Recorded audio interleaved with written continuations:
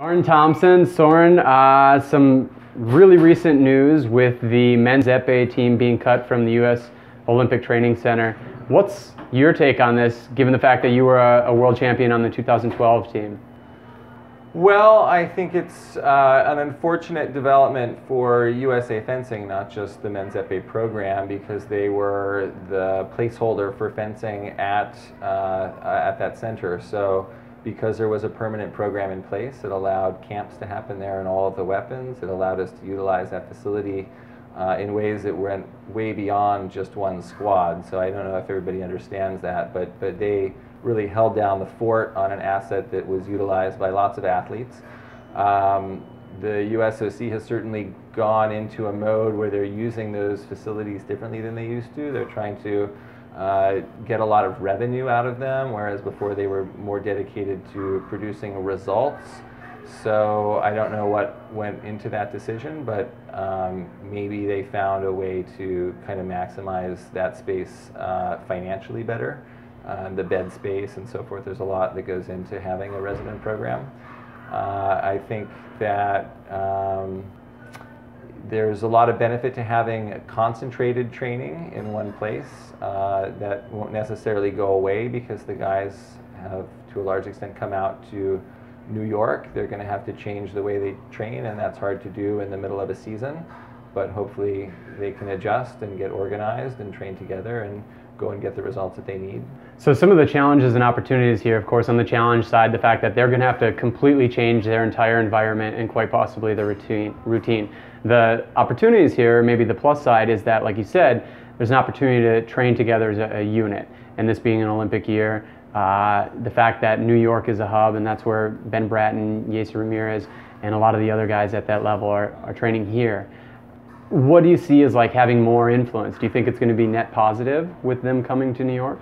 It's impossible to say. No one can predict how that works, and fencing can turn on such a small thing. It could be a net positive and they could still not get the results they want. It could be a net negative, they could get the results they want. A lot of things come down to very small increments, a touch here or there. You can't really pin it on anything, but there definitely are benefits to them all being together.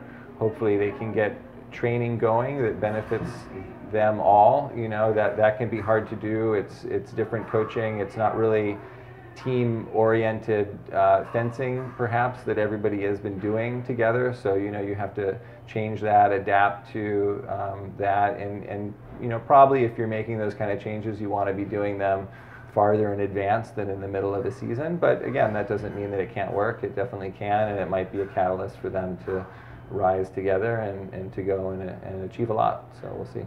Now, there's really a very similar dynamic between kind of this team and the team you guys had in 2012, with two of the athletes at that time, Cody Mattern and Seth Kelsey, both training at the OTC, like Pryor and Moody. And then on the New York side, it's currently Ben Bratton, Yeser Ramirez here, and you and Ben Bratton at the time were training in New York.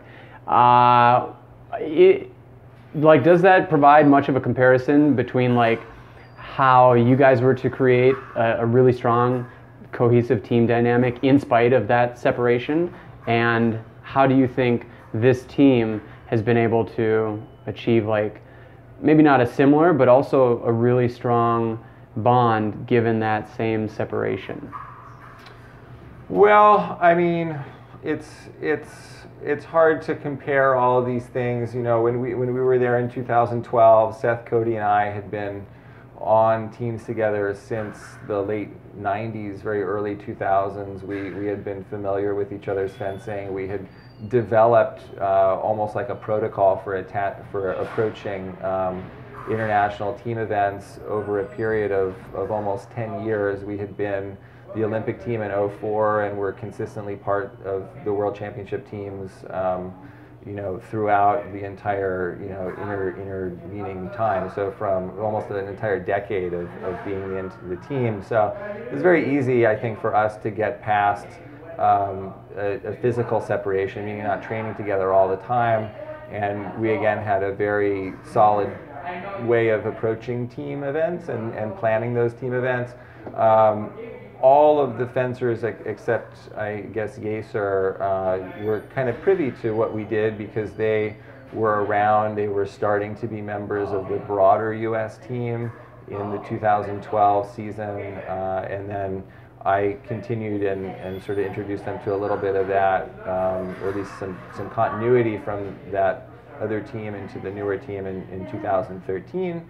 And of course, they are all themselves really strong fencers who bring their own ideas and have developed in their own way. So, every group of people is different. I, again, am not a member of this team, so I don't know, what their dynamics are and how they approach stuff and what's working and what's not working. But I will say, men's epee is a super, super competitive weapon in the world. I mean, there's more teams that consistently compete in every World Cup. Our World Championship sometimes has twice as many teams as the other weapons, and a lot of those teams are really, really good. And you'll see them upsetting the best teams in the world much more consistently than you see in the other weapons. It's just the nature of epee.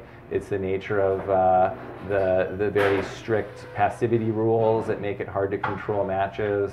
It adds a lot of uncertainty to matches, and so getting consistency is really tough. And you can have a great season as a team and maybe not have the results to show for it. So there's work to be done for them, and it's definitely not over. They've got a lot of opportunity still to come. And to that point of the range of men's epee relative to the other sports, here in the Americas zone, the American teams, for the most part, Team USA, pretty much dominates. There's not a real strong challenger in most of the other weapons.